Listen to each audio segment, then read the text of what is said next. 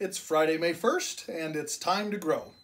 We have recently been talking about the values of Jesus that we can imitate so that we can be followers of Jesus, or as we've been calling it, an apprentice of Jesus, so that we can make sure that we're doing the will of God. And the first week we looked at, or the first session, excuse me, is we looked at humility and how an apprentice of Jesus has to begin that relationship with him in humility, recognizing that I need to be an apprentice of Jesus. And then secondly, we talked about vision, that for us to really see our lives take on the values of Jesus, we have to see a vision of what that might look like.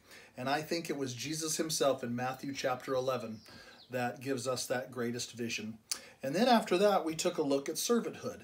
And one of the greatest values of Jesus is that he was a servant, and he asks us to be a servant as well. We also looked at honesty, and how honesty is a critical value of an apprentice of Jesus. Tonight I want to talk about being a follower of Jesus in the terms of fellowship.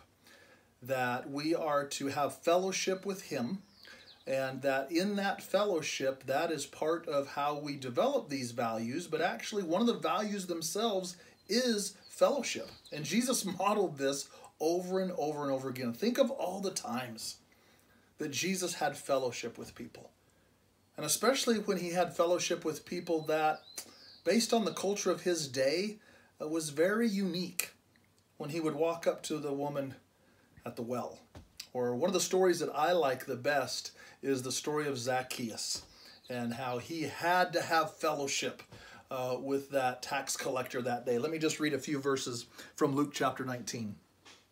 Jesus entered Jericho and made his way through the town. There was a man there named Zacchaeus. He was the chief tax collector in the region, and he had become very rich. He tried to get a look at Jesus, but he was too short to see over the crowd. So he ran ahead and climbed a sycamore tree beside the road, for Jesus was going to pass that way. When Jesus came by, he looked up at Zacchaeus and called to him by name. "Zacchaeus," he said, "quickly come down. I must be a guest in your house today." I must be a guest in your house today. That is how important fellowship was to Jesus. And then listen to what that fellowship did in Zacchaeus' life. Zacchaeus quickly climbed down and took Jesus to his house in great excitement and joy. But the people were displeased. "He has gone to be the guest of a notorious sinner," they grumbled. Meanwhile, Zacchaeus stood before the Lord and said, "I will give half my wealth to the poor, Lord, and if I have cheated people on their taxes, I will give them back 4 times as much." Jesus responded, "Salvation has come to this home today, for this man has shown himself to be a true son of Abraham. For the Son of Man came to seek and save those who were lost." The fellowship that Jesus had, and we don't know the conversations that Jesus may have had with Zacchaeus in his home that day, but because Jesus had to have fellowship with Zacchaeus, it radically changed his life. And so here's what I would challenge us to think about. What type of fellowship might you and I have that would radically change our lives? Well, first of all, we need to have regular fellowship with Jesus.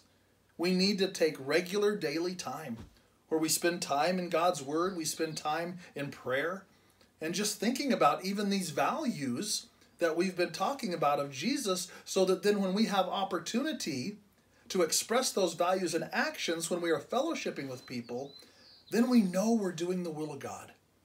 In fact, let me leave you with these verses in 1 John chapter 1. "This is the message we have heard from him and declared to you. God is light. In him there is no darkness at all. If we claim to have fellowship with him and yet walk in the darkness, we lie and do not live out the truth." That's what we're talking about here. How do we live out the truth? It's by imitating Jesus and living out his values, including the value of fellowship. But if we walk in the light, as he is in the light, we have fellowship with one another, and the blood of Jesus, his Son, purifies us from all sin. An awful lot of being about a follower of Jesus is being in fellowship, both with him and with one another. And I know right now that concept of fellowship is probably not only a little bit difficult, but maybe even a little bit discouraging, because we can't have that same fellowship that we normally do, but we can still fellowship with one another. It may be a little bit more challenging, and so maybe that is the challenge for today. How in this next week, how this weekend, can you find ways to fellowship with other people that you might affirm their values, your values in Jesus, and that it might make a difference in your life and theirs for all eternity? Let's pray. Heavenly Father, we know that you did not create us to live as isolated beings. You lived us to be together with one another. That we as Christians are the body of Christ, all of us together.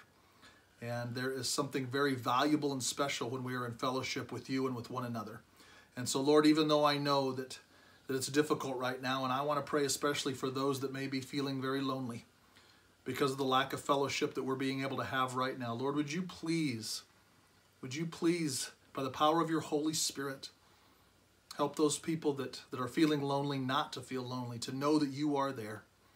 And then also, would you prompt us, would you help us to reach out to maybe some of those lonely people in the ways that we can to offer our fellowship to them, and then let your Holy Spirit guide the rest. Lord, thank you. Thank you that we can be your imitators and we can be your hands and feet, that we can be light in a dark world. In Jesus' name we pray. Amen. God bless you.